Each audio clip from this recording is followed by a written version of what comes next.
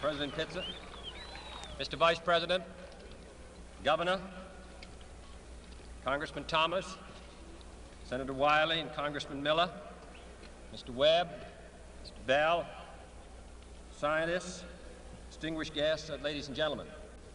I appreciate your President having made me an honorary visiting professor, and I will assure you that my first lecture will be very brief. I am delighted to be here, and I'm particularly delighted to be here on this occasion. We meet at a college noted for knowledge, in a city noted for progress, in a state noted for strength, and we stand in need of all three. For we meet in an hour of change and challenge, in a decade of hope and fear, in an age of both knowledge and ignorance. The greater our knowledge increases, the greater our ignorance unfolds. Despite the striking fact that most of the scientists that the world has ever known are alive and working today, despite the fact that this nation's own scientific manpower is doubling every 12 years in a rate of growth more than 3 times that of our population as a whole, despite that, the vast stretches of the unknown and the unanswered and the unfinished still far outstrip our collective comprehension. No man can fully grasp how far and how fast we have come. But condense, if you will, the 50,000 years of man's recorded history in a time span of but a half a century. Stated in these terms, we know very little about the first 40 years, except at the end of them, advanced man had learned to use the skins of animals to cover them. Then about 10 years ago, under this standard, man emerged from his caves to construct other kinds of shelter. Only 5 years ago, man learned to write and use a cart with wheels. Christianity began less than 2 years ago. The printing press came this year. And then less than 2 months ago, during this whole 50-year span of human history, the steam engine provided a new source of power. Newton explored the meaning of gravity. Last month, electric lights and telephones and automobiles and airplanes became available. Only last week did we develop penicillin and television and nuclear power. And now, if America's new spacecraft succeeds in reaching Venus, we will have literally reached the stars before midnight tonight. This is a breathtaking pace, and such a pace cannot help but create new ills as it dispels old. New ignorance, new problems, new dangers. Surely the opening vistas of space promise high costs and hardships, as well as high reward. So it is not surprising that some would have us stay where we are a little longer, to rest, to wait. But this city of Houston, this state of Texas, this country of the United States was not built by those who waited and rested and wished to look behind them.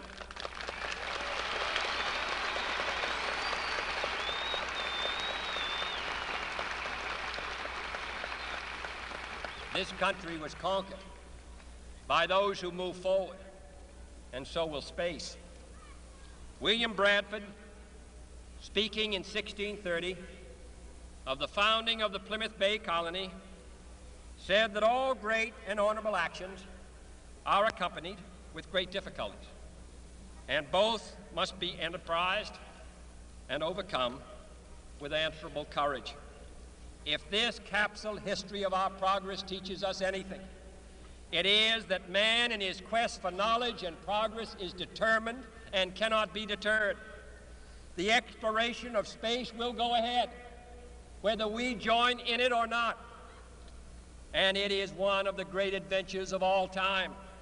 And no nation which expects to be the leader of other nations can expect to stay behind in this race for space.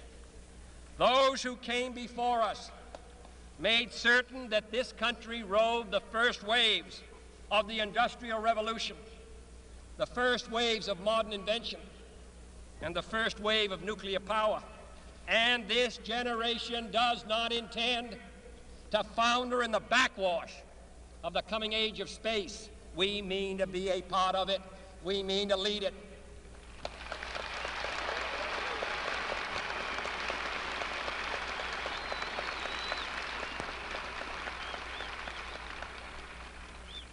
For the eyes of the world now look into space, to the moon and to the planets beyond.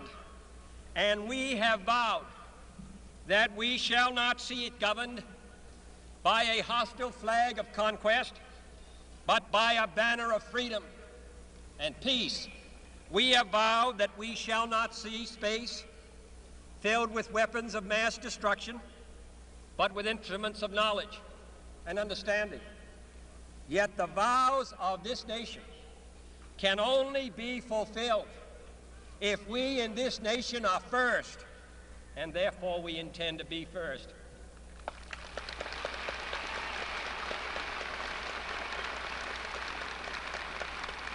In short, our leadership in science and industry, our hopes for peace and security, our obligations to ourselves as well as others, all require us to make this effort, to solve these mysteries, to solve them for the good of all men, and to become the world's leading spacefaring nation.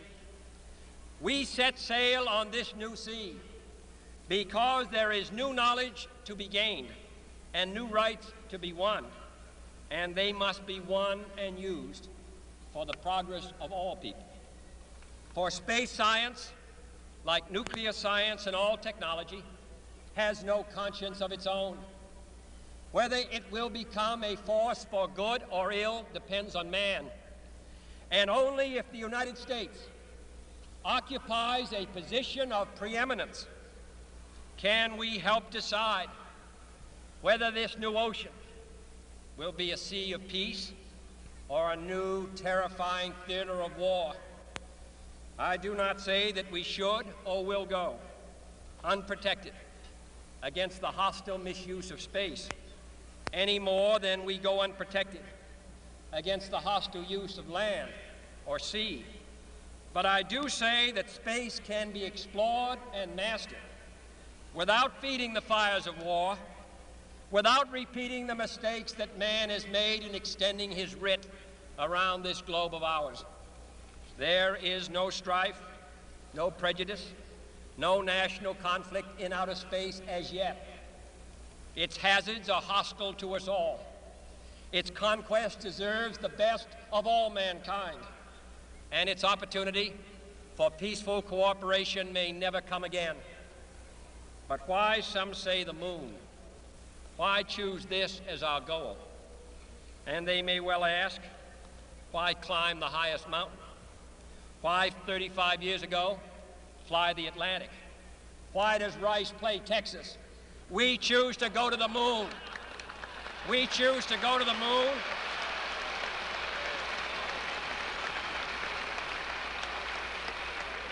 We choose to go to the moon in this decade and do the other things, not because they are easy, but because they are hard. Because that goal will serve to organize and measure the best of our energies and skills. Because that challenge is one that we're willing to accept, one we are unwilling to postpone, and one we intend to win, and the others too. It is for these reasons that I regard the decision last year to shift our efforts in space from low to high gear as among the most important decisions that will be made during my incumbency in the office of the presidency.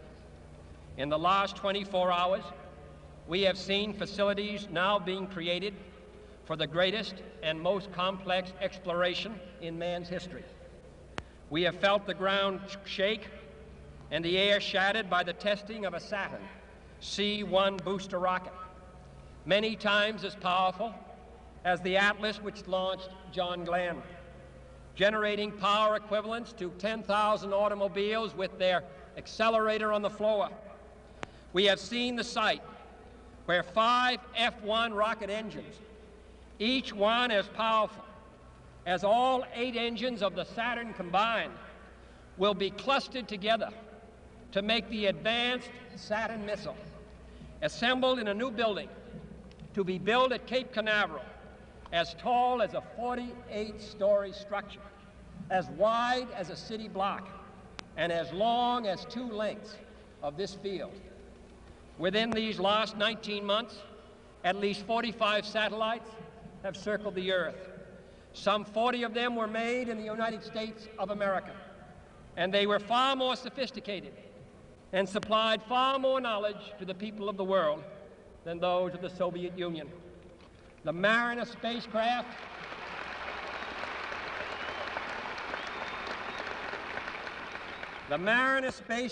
now on its way to Venus is the most intricate instrument in the history of space science. The accuracy of that shot is comparable to firing a missile from Cape Canaveral and dropping it in this stadium between the 40-yard lines. Transit satellites are helping our ships at sea to steer a safer course. Tireless satellites have given us unprecedented warnings of hurricanes and storms, and will do the same for forest fires and icebergs. We have had our failures, but so have others, even if they do not admit them, and they may be less public. To be sure,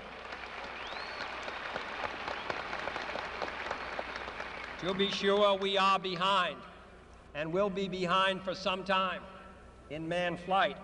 But we do not intend to stay behind, and in this decade we shall make up and move ahead.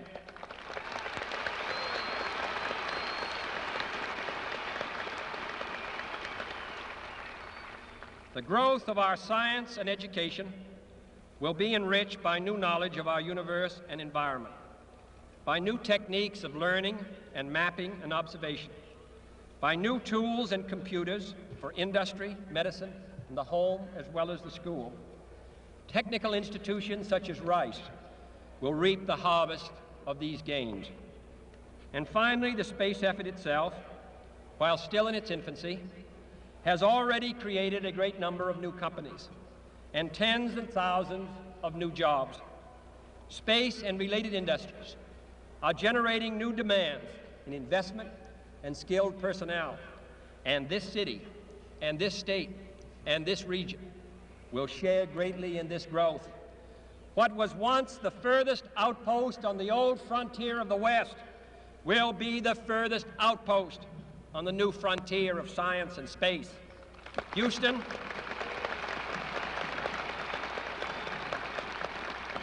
your city of Houston, with its Manned Spacecraft Center, will become the heart of a large scientific and engineering community.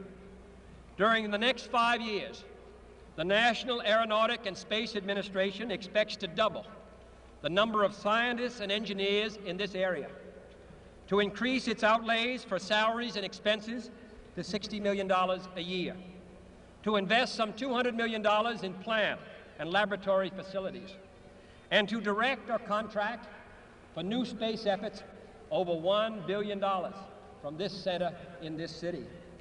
To be sure, all this costs us all a good deal of money.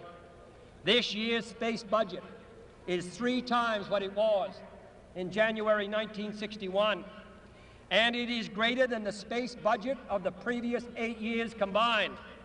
That budget now stands at $5.4 billion a year, a staggering sum, though somewhat less than we pay for cigarettes and cigars every year. Space expenditures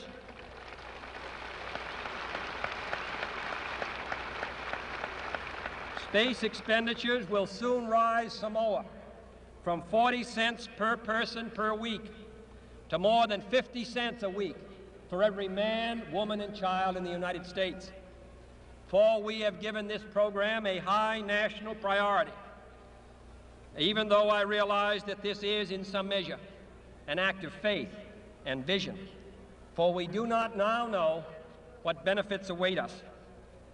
But if I were to say, my fellow citizens, that we shall send to the moon 240,000 miles away from the control station in Houston, a giant rocket more than 300 feet tall, the length of this football field, made of new metal alloys, some of which have not yet been invented, capable of standing heat and stresses several times more than have ever been experienced, fitted together with a precision better than the finest watch, carrying all the equipment needed for propulsion, guidance, control, communications, food, and survival, on an untried mission to an unknown celestial body, and then return it safely to Earth, re-entering the atmosphere at speeds of over 25,000 miles per hour, causing heat about half that on the temperature of the sun, almost as hot as it is here today,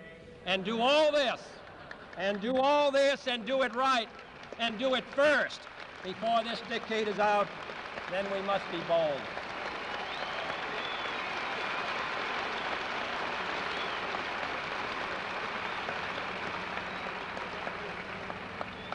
I'm the one who's doing all the work, so we just want you to stay cool for a minute. However, I think we're going to do it. And I think that we must pay what needs to be paid. I don't think we ought to waste any money, but I think we ought to do the job. And this will be done in the decade of the 60s. It may be done while some of you are still here at school at this college and university.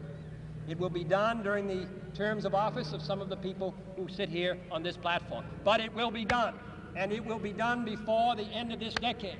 And I am delighted that this university is playing a part in putting a man on the moon as part of a great national effort of the United States of America.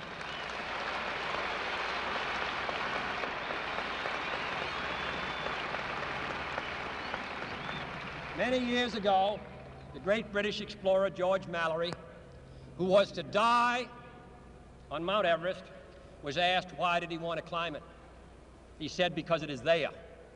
Well, space is there, and we're going to climb it.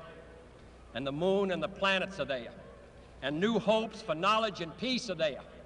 And therefore, as we set sail, we ask God's blessing on the most hazardous and dangerous and greatest adventure on which man has ever embarked. Thank you.